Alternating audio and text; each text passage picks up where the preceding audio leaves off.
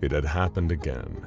Some absolute schmuck of a junior researcher had left a certain door ajar. The door that kept SCP-049, the Plague Doctor, locked in his containment chamber. As a result, the good doctor had wandered out and given the junior researcher a hug of appreciation for freeing him, leaving his dead body sprawled out across the ground. Typical.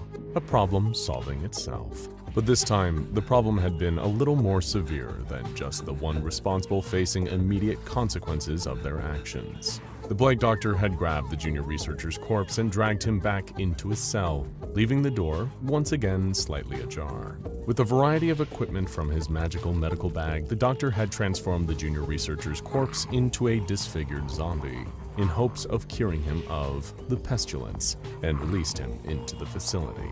049 had followed him out to observe his behavior, and in the process, he'd given several guards and members of janitorial staff a congratulatory hand touch, sending them to early graves. By the time people realized what was going on, 6 people were dead, several zombies were wandering around the building, and 049 was spotted in a lab stealing medical equipment. Dr. Clef, who was on duty at the time, was getting sick of this nonsense. This was actually the 3rd breach that the Plague Doctor had been involved in this month, and it was only the 14th. He was frankly ready to wash his hands of this particular anomaly, because it wasn't just the fact that the Plague Doctor killed people that bothered Dr. Clef. After all, Dr. Clef himself had killed a considerable number of people. It was the fact that the Plague Doctor was also so damn sanctimonious about it. Clef breathed a sigh and rubbed his temples to subdue the incoming headache. It was time to have a little tribunal and decide what disciplinary action he would take against this freaky physician. The Plague Doctor was on his knees, locked into place by heavy chains and restraints around his neck, arms, and legs. These weren't even official Foundation property. Dr. Clef had brought them in from his private leisure room back at his house. Oof. As usual, the doctor was preaching the immense value of his work. "The pestilence runs rife, Dr. Clef. Surely you must see that," the doctor cried. "You're a man of science yourself, allegedly. Surely you can empathize with my mission. I just want to help people. Can't you see? I'm just like you."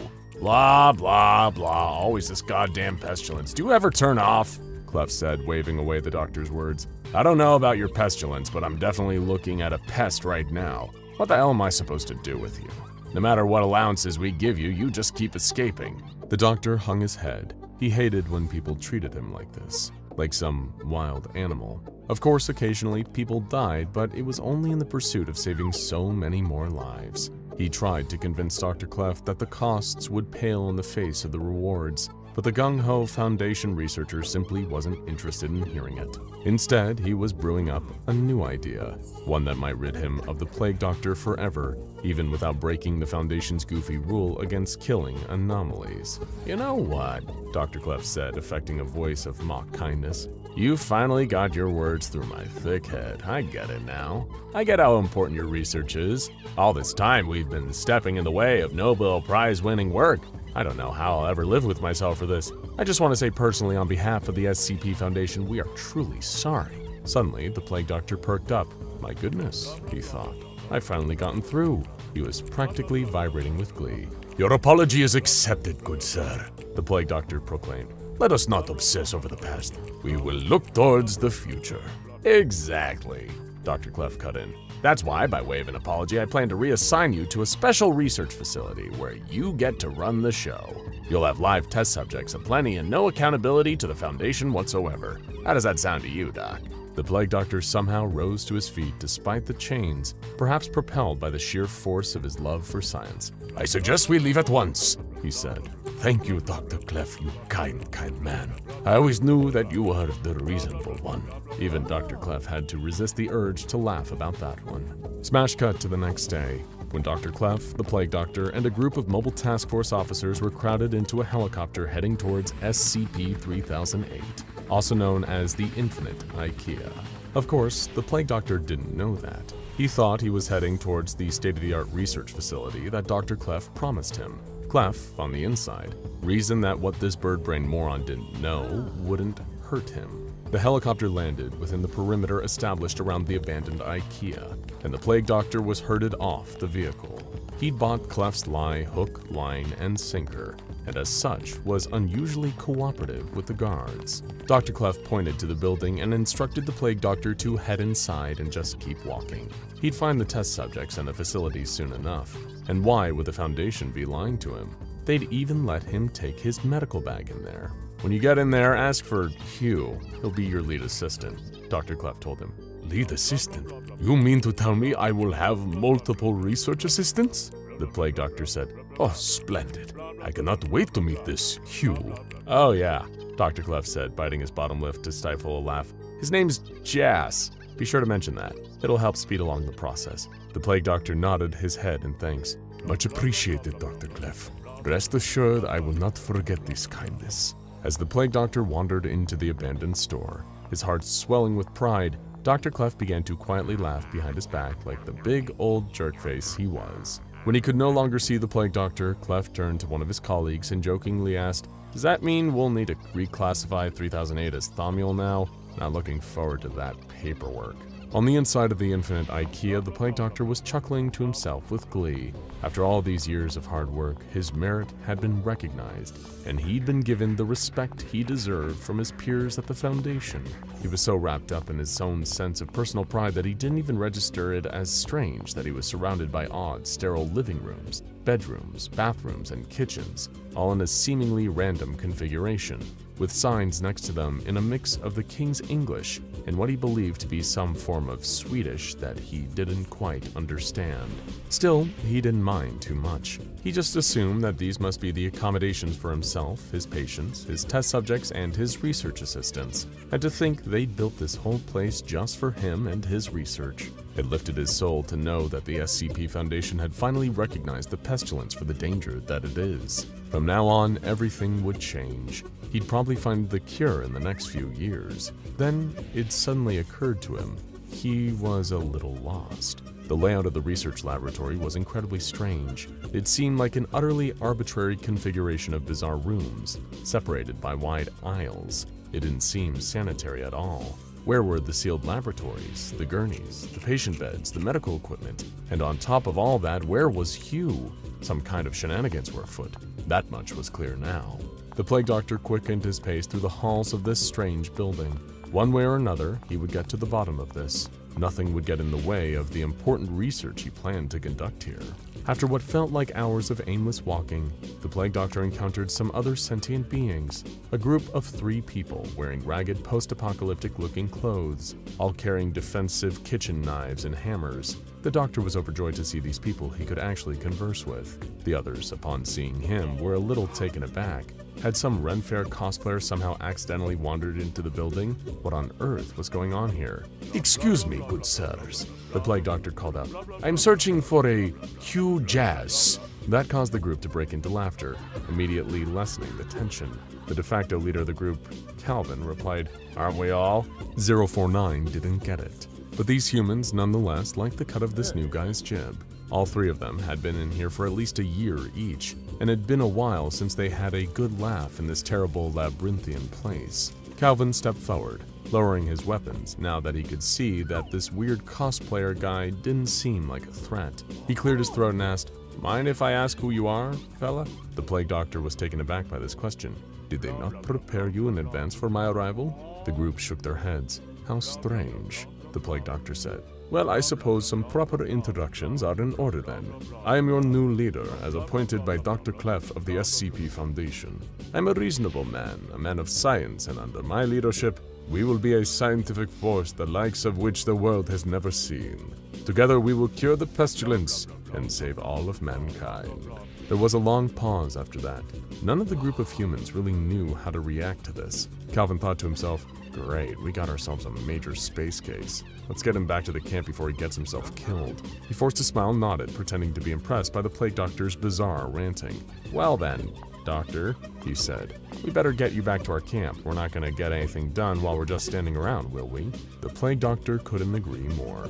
He followed the group of his 3 new research assistants further into this incredibly strange scientific building. The plague doctor indeed appreciated Dr. Clef putting all this together for him, but he would privately indulge in the thought that Dr. Clef seemingly could not put together a laboratory to save his life. This place was a bizarre, confusing disaster, but he would still make it work one way or another. However, his musings were interrupted when the lights went out. The three people with him began gasping in shock and horror. Calvin was repeating to himself, "No, this is impossible. I timed it. I swear I timed it." But the Plague Doctor found their attitude to be utterly baffling. These were supposedly to be intrepid men of science, and yet they were afraid of the dark. It seemed they really did need his leadership to get anything done here. "Follow me, gentlemen," the Plague Doctor said. "It's merely a failure of the lights. I'll get this rubbish sorted out." He began to walk forward as the three human beings began to panic behind him, telling him that if he keeps walking, he'll die. He needs to come back. They need to stick together, but he kept walking. He didn't get this far by being a coward after all. At least the others are following him now, wielding their hammers and kitchen knives. He'd whipped them into shape. Then his attention was stolen by something altogether stranger. It was a creature, humanoid but not human, standing about 10 feet away from him, seemingly ignorant to his presence. The Plague Doctor was simultaneously fascinated and horrified by what he saw before him. It was in some kind of yellow and blue uniform, with a hideous, malformed, faceless head and two long, tangled arms that it dragged along the floor behind it like an orangutan. It was a truly repulsive, pitiful creature, one that made the Plague Doctor sad to even look at it. Clearly, this had to be an advanced case of the Pestilence. While the Plague Doctor was filled with scientific curiosity, his three human traveling companions were filled with terror. They were still so far away from the camp, and the staff had found them already? Because there's never just one. They're like big, deadly cockroaches. If you can see one, more are on the way. Their best bet is just staying incredibly quiet and trying to sneak past. "Hello there, you poor fellow," the Plague Doctor said, stepping forwards and waving. "It seems you're in dire need of some medical assistance." Calvin and his two companions were mortified. So this was how they were going to die? After making the mistake of being kind to a clearly deranged man dressed as a medieval Plague Doctor? What a way to go.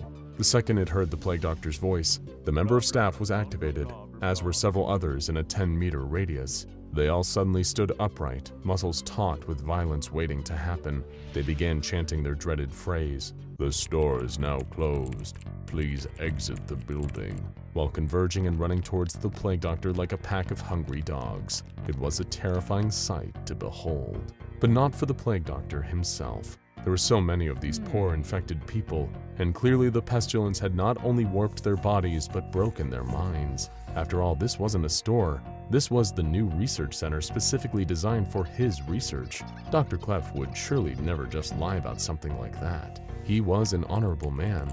Then again, maybe that was exactly why Clef had sent him here. So many victims of advanced pestilence would make perfect test subjects, a paradise of research. The Plague Doctor couldn't be happier as a group of 10 staff members converged on him. Calvin and his men could barely look. The new guy may have been crazy, but he didn't deserve to go out like this. However, the last thing they expected was for the Plague Doctor to calmly raise his hands, allowing the members of staff to run right into his deadly touch.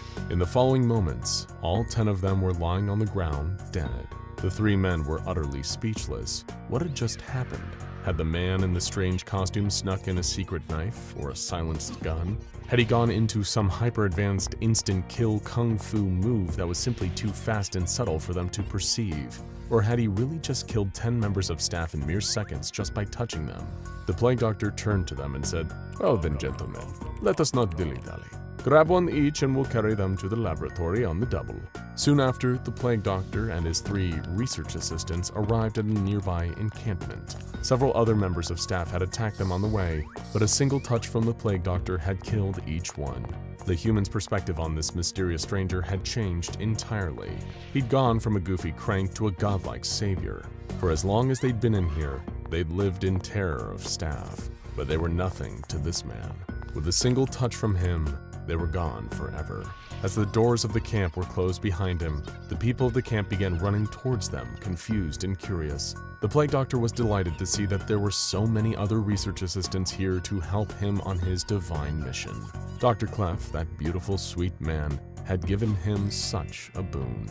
Perhaps now, the pestilence may finally be cured. One of the camp leaders ran over furious and yelled, "What the hell are you doing? You know you can't just bring those bodies in here. It'll only attract more of them, you fool." "Fool?"